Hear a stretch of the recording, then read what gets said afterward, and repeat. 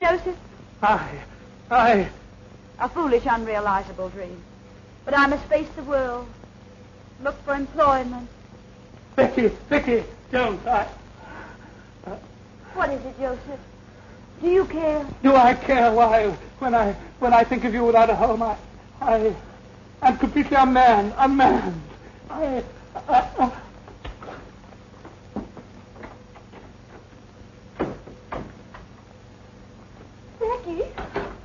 Becky, I've news to tell you. Such wonderful news. George has asked for your hand, and you've accepted him. Oh, my little blushing bride. You're happy? Becky, you'll never know how happy you're not loved. Oh, perhaps I am. Perhaps I, too, have given my heart.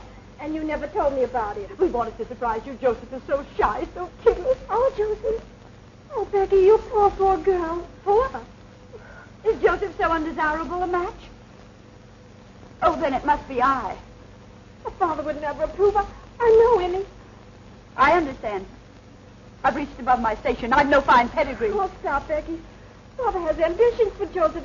He plans to send him to India on government service. Wise father. Well, don't weep, precious. I'll marry one of these days, some worthy tradesman, a draper, a greengrocer, someone humble, fit for my position. Present my compliments to your father and say that I'm leaving tonight. And good luck to Joseph, the civil servant. The government needs men of courage, decision, men of brains.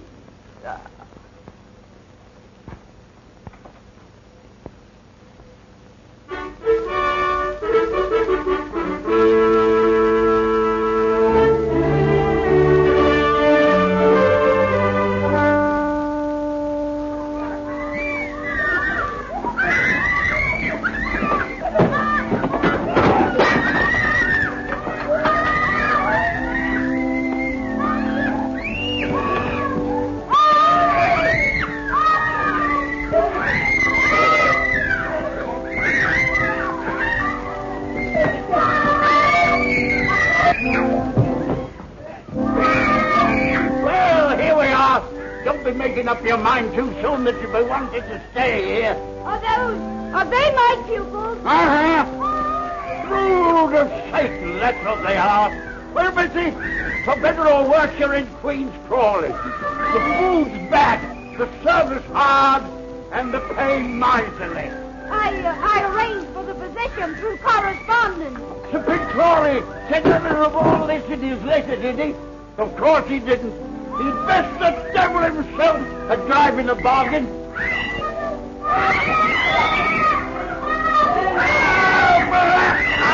What the devil are you making all this noise for? Because you little devil, I'll be the death of you.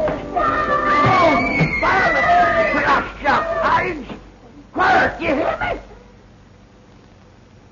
Children, your governor. Come and meet them. Now, try and make ladies and gentlemen of them. If it and this is their brother. Not a whit better than they for all his holy years. I welcome you under our roof tree. May you find peace and happiness here. Peace and happiness, he said. I don't think I've had sufficient training for the position your father so kindly offered me. If you would so inform the baronet. He informed the baronet? Hasn't the baronet ears of his own to hear? Bless you, missus! I'm Sir Big Crawley, and these are my children.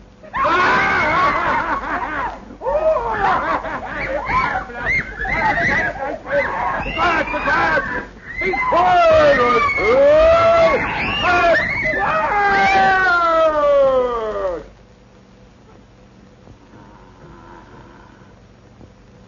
That's another son. As worthless a scoundrel as ever wore the king's uniform.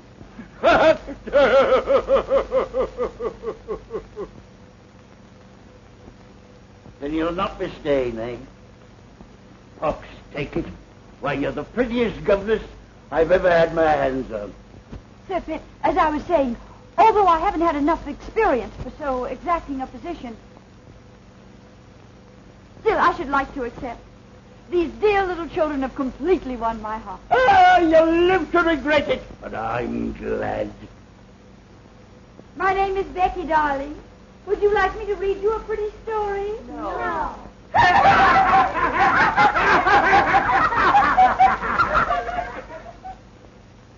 And here I bring you The Blind Washerwoman of Moorfield, a moral and instructive volume. Mr. Fitz, you're kind, you should say, but I haven't yet finished Rump's Legacy that you brought me last week. Read them both, then. Read them both. Works by pious authors are soothing to the soul. What was that about the soul, Fitz? Let me hear it, too. You know how your sermons always affect me. You are too far sunk in the morass of iniquity, my beloved brother, for my sermon. I hope to see you later, Miss Rebecca. Now I must work on my speech for the Questionable Aid Society. Questionable Aid Society. How on earth do you stand him, Becky? What choice have I? I must watch the side my bread is buttered on. Why bread with that little mouth was made for cake and kisses? And of the two, you would willingly supply the second. Oh, not enough. Not half so nourishing as bread. On the contrary, every kiss counts, Becky. I'm returning to London tomorrow. Regimental duty. London's such a large town. So many willing lips to please a soldier. Yes, but none like yours. Becky, these pretty little hands, who will hold them when I'm gone? Well, they'll be very busy. Washing Violet and combing Rose and mending Sir Fitz's shirt. Oh, Lasset, you shouldn't be doing all that. Becky, if I were to ask you to come to London, to find a position for yourself... I've tried all that. No Queen's Crawley is my haven. Oh, but there must be something. Becky, wait. I have an aunt in London. Young and pretty, of course. No, old and a spinster, but rich. I can persuade her that she shouldn't stay alone. That she needs a companion. I need a protector, Rawdon. Becky? Becky Sharp? Can't you hear me? Where is that girl? Sharp! Sharp! Sharp! Miss Crawley, ma'am, are you perhaps calling Miss Sharp, ma'am? No! I'm calling on heaven to help me preserve me calm. Where are my drops? Where's my jelly? Am I to sit here and be murdered with inattention?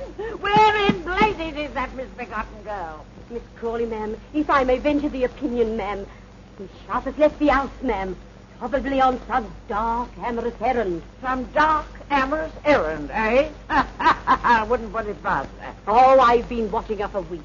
A smile for the butcher and a smile for the baker. That girl hasn't a principle to bless herself with. That's what I like about her. Yes. What are those weeds doing here? You know how vegetation nauseates me. But these were brought by your nephew, ma'am, Captain Crawley. They're a cozy nosegay. Throw it out. And throw my nephew out, too. What the devil is he doing round here every single day? Well, that's not hard to guess, ma'am. Miss Sharp has a way of blinking and a way of winking. Brett, are you suggesting that my nephew would as much as notice that girl? How dare you? Show him in. And get Miss Sharp for me. Go to her room. Get her. Don't you come back here without her. Yes, ma'am. Oh, my head, my head. I know I shall get the vapors. Miss Crawley is awaiting you, sir. Dear Aunt Julia. Well, sir, to what am I indebted for the questionable honor of this visit? To the affection of a devoted nephew. And do devoted nephews always get themselves oiled and bothered to call in their maiden aunts? Huh? Or did you hope to find Becky Sharp at home? Answer me. Becky, eh? No, I'll not have you so much as look at Becky. Remember that. Why, that girl will twist you round her little finger. Yes, but Aunt Julia, I assure you... Don't assure me, sir. I'll assure you. I've been indulgent, I've been generous, I've paid your card debts, and I've laughed at your extravagance. But I'll not have you ensnared by any calculated little slip of a menial. The woman you marry must be a lady, and a lady of quality. Oh. How dare you come bounding into the room like this? Oh, just as I knowed. Miss Sharp's not in her room. She's not in the house. There isn't a stitch of clothing in the closet. And there's a trunk all packed. Trunk? Packed? Well, where is it, please? Here? Instantly? Well. You expect me to go for it myself? Hurry. Well, who is it now? Am I never to have any peace? Write brandy down. Ardent spirits are for invalids only. Give it to me.